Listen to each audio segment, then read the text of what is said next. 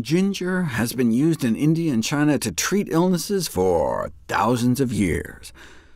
But they also used mercury, so that doesn't really tell you much. That's what we have science for.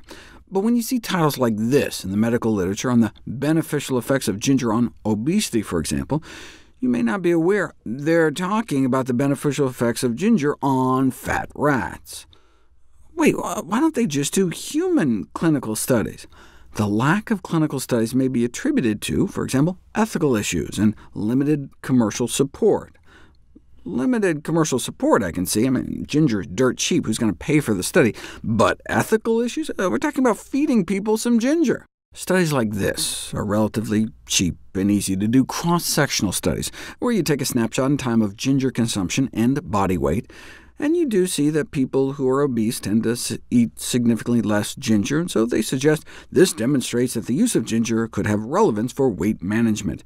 But maybe ginger consumption is just a marker of a more traditional, less westernized junk food diet? I mean, you don't know until you put it to the test.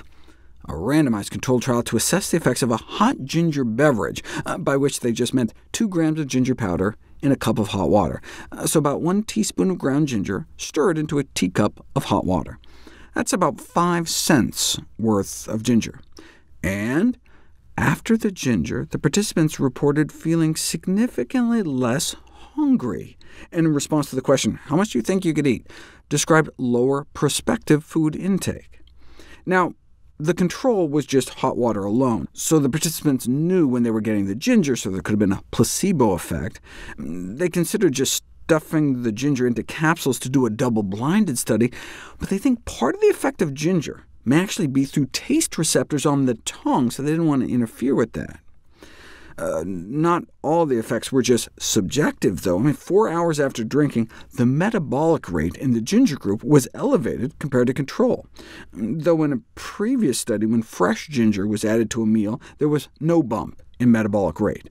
The research suggests that this may be due to the different method of ginger administration, giving fresh instead of dried, and there are dehydration products that form when you dry ginger that may have unique properties.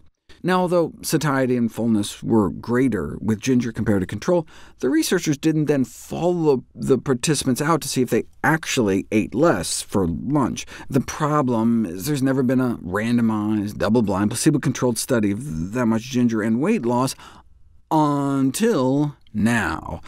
12 weeks, that same teaspoon of ginger powder a day, but this time hidden in capsules, and consumption of ginger for 12 weeks significantly reduced body mass index. Check it out. No change in the placebo group, but a drop in the ginger group. Though body fat estimates didn't really change, which is kind of the whole point. What about using ginger to pull fat out of specific organs like the liver? Evidently, treatment with ginger ameliorates fructose-induced fatty liver in rats. You know what else would have worked? Not feeding them so much sugar in the first place. But there's never been a human... you know where this is going, until now. Ginger supplementation in non-alcoholic fatty liver disease, a randomized, double-blind, placebo-controlled study, a teaspoon of ginger a day or placebo for 12 weeks. They were all told to limit their dietary cholesterol intake— I've got a video on why that's important— and get more fiber and exercise, so even the placebo group should improve. But did the ginger group do any better? Yes.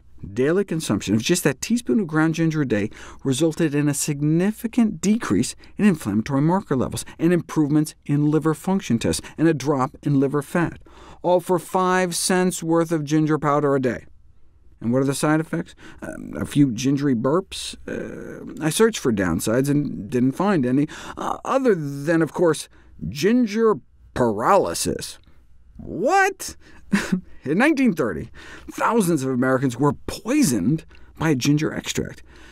First of all, who drinks ginger extract? Oh, 1930, it was Prohibition.